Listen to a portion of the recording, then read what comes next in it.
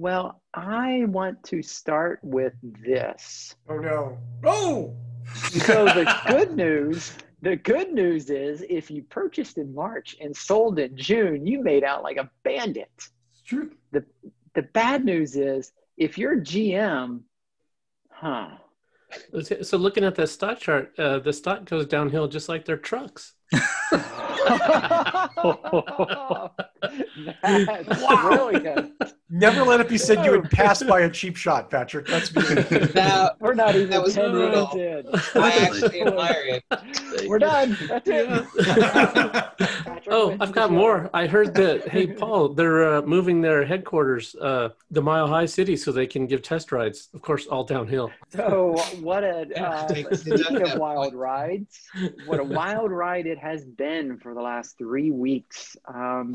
So as reported on this show 3 weeks ago, GM purchased or partnered with Nikola, and Mary Barra said that they did appropriate diligence. They evaluated everything. Everything was buttoned up. It was a done deal. It was a huge win-win. GM was looking forward to this. And just a couple days later, of all things, a short-selling firm named Hindenburg is coming at a hydrogen truck manufacturer. If that doesn't scream irony, nothing does. Yeah. And just like Patrick alluded to, one of the things that Hindenburg came out and made public in a very long and very detailed report is that their semi-truck never actually ran. And the promotional video that they put out, they literally had the truck towed to the top of a hill, got it rolling down the hill, and then used camera tricks to make it look as though the truck was moving under its own propulsion. Well, I shouldn't say that. It's assumed it was under its own propulsion because no one in their right mind would simply push a truck down a hill. But they never said it was, which right. Nikola, they implied it heavily. Right. Yes, and they came out and said it was in motion. It was in motion. Oh my God. So their stock market did, it went down, like 40% one day, another 26% another day.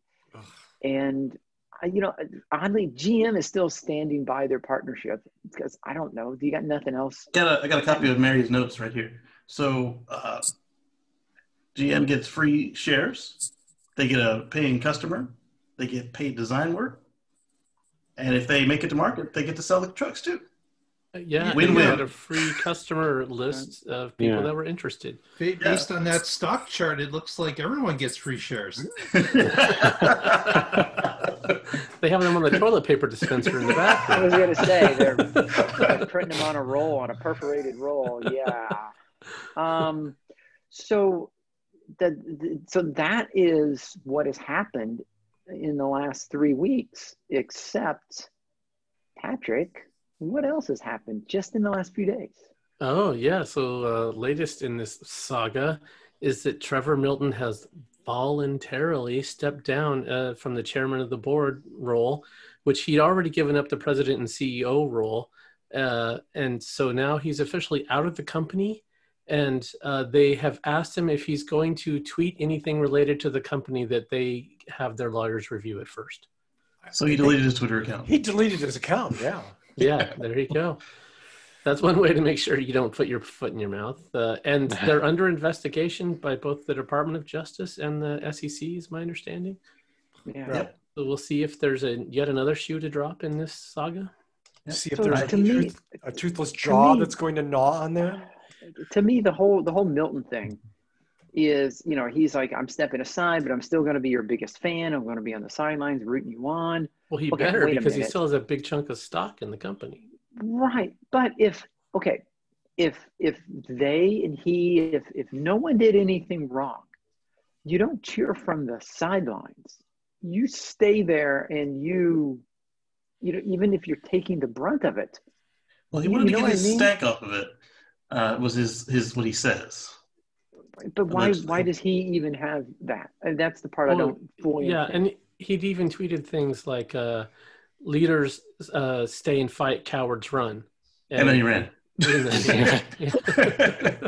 Well, that tweet didn't age well. No, yeah, you thought it meant I'm going to stay and be a leader. But no, he was Right. just That's warning you. implied. I'm about to run. Well, there he goes. There he goes, heard implying to us really- and us accepting stuff at face value again. He implied Right? that It's leaders totally our fault. was going to stay. Yes. Well, I'm sure that the rest of the board said either you resign or we're going to throw you under the truck big time. We'll push it down the hill. No, It might take a while. Bring the for it truck to get going. up the hill, then throw you under the truck.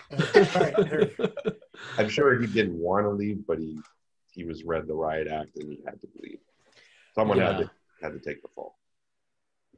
Yes. So the only upside, if you will, coming out of Nikola right now is it was the semi truck that never ran under its own propulsion. And then them saying, well, GM didn't buy us for the semi truck and we're actually not pursuing the semi truck. We're doing the Badger, which is the pickup truck. And that's what GM is interested in.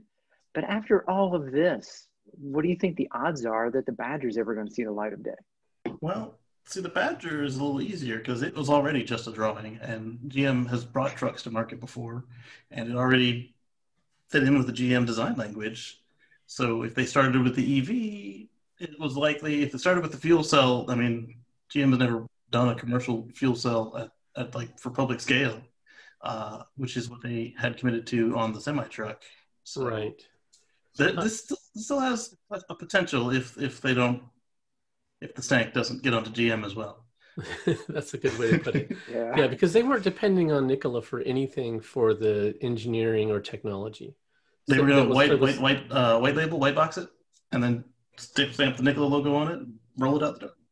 Right. So it's going to be effectively a GM project with Nikola badging.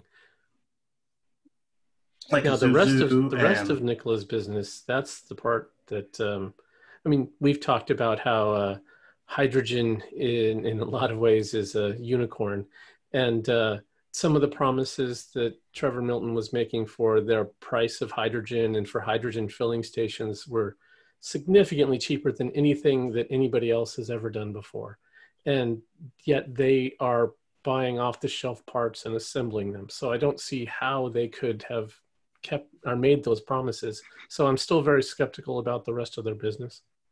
They were going to make it up in volume. Right. I mean, Yes. let's be clear, though. There's a lot of CEOs selling a lot of products, making a lot of claims that don't exactly come to fruition. But they It's generally far have a from the better first. track record. than I'm this not defending Yeah. fraud. What I'm saying is That sounds like.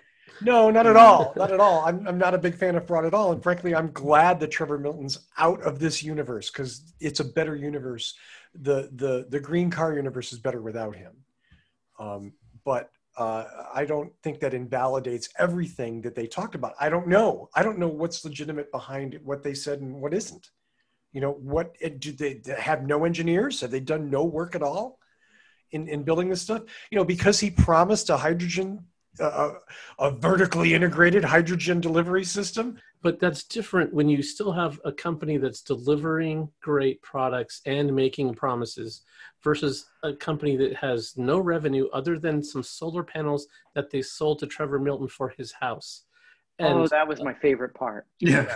yeah. So that's the only revenue that the company has had. And other than that, all they have is promises and drawings. No argument. No argument with that.